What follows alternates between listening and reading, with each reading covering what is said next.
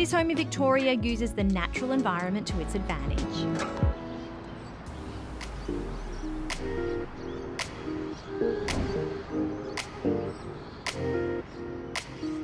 So Kate, we're in beautiful Black Rock. You know, I grew up in this area. I know, so it's like amazing. coming home for me. I love Bayside. Talk me through this home. Like, it's very different, and you've been inspired by Art Deco, clearly. Is that your preference of style? Yes. So basically we wanted a modern interpretation of an Art Deco home that was functional and practical, but really beautiful.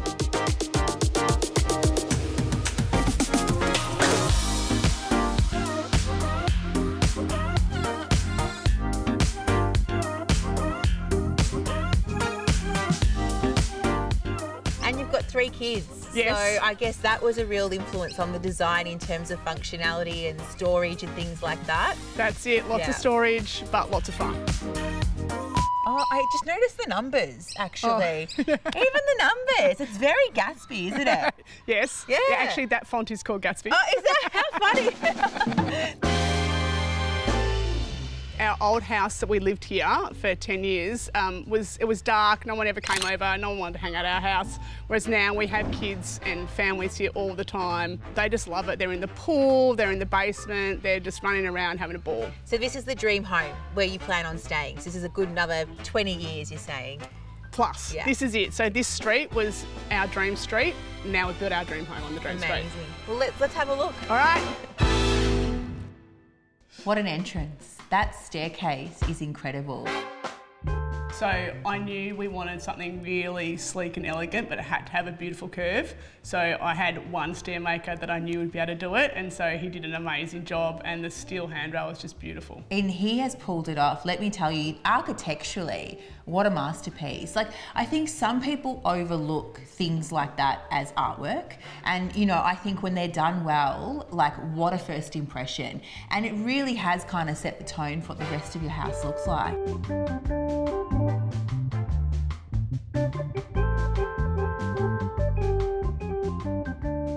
And what an abundance of natural light. I love how you've got the highlight windows up there. That's a really great idea.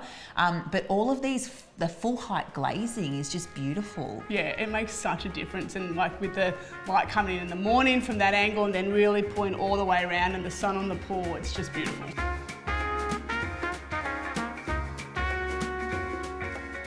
I love also that the orientation of the pool is in the middle of the house, because typically a lot of people just put it in the backyard, but that's quite creative. And then you've got that amazing basement area with that highlight window into the pool. Like, what a party trick that would be. I can just imagine the kind of parties you guys are having here.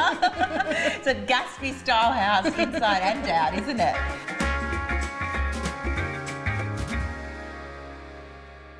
The Art Deco theme was part of Kate and Pat's vision.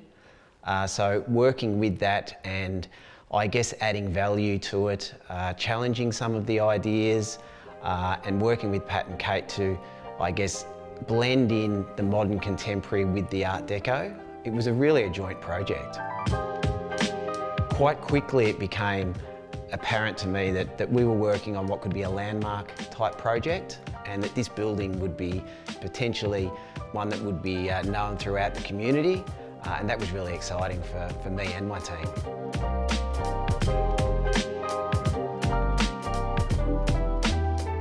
So one thing that we have to be aware of when we're building houses these days is energy efficiency. This is a large home. Yeah. You've got a lot of windows happening, the large pool, the jacuzzi, lights. Was that a huge thing in the design process to consider? Yeah, absolutely. So we wanted to keep it as energy efficient as possible.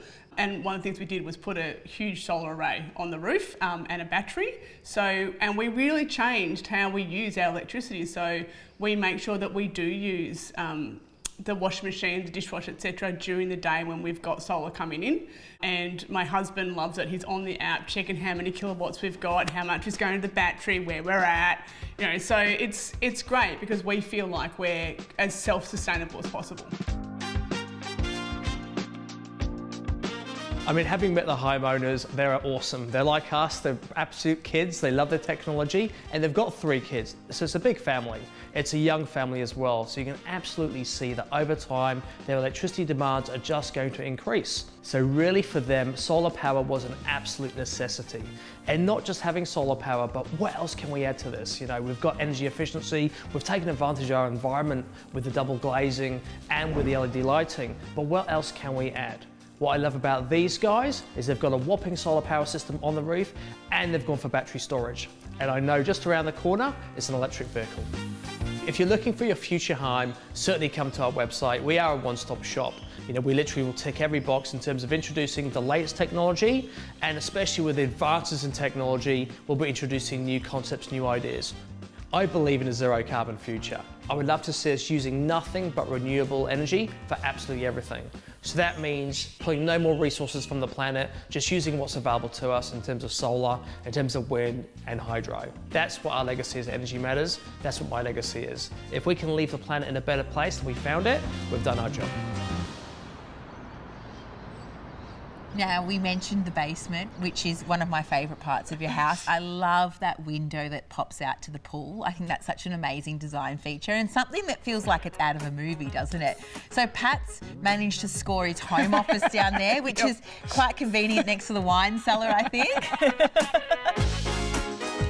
I love it. I think it works, and I think that the whole design, internally, externally, it all speaks so well to each other, and I think that your kids are so lucky to be able to enjoy a space like this, and you too. You know, you must feel so proud that this is, you know, your home. I think that's a huge thing. We spend so much time at home, and if COVID and lockdown taught us anything, it's that you need to love the space that you're in. So big tick from me. I think you've done an amazing job. Thank you.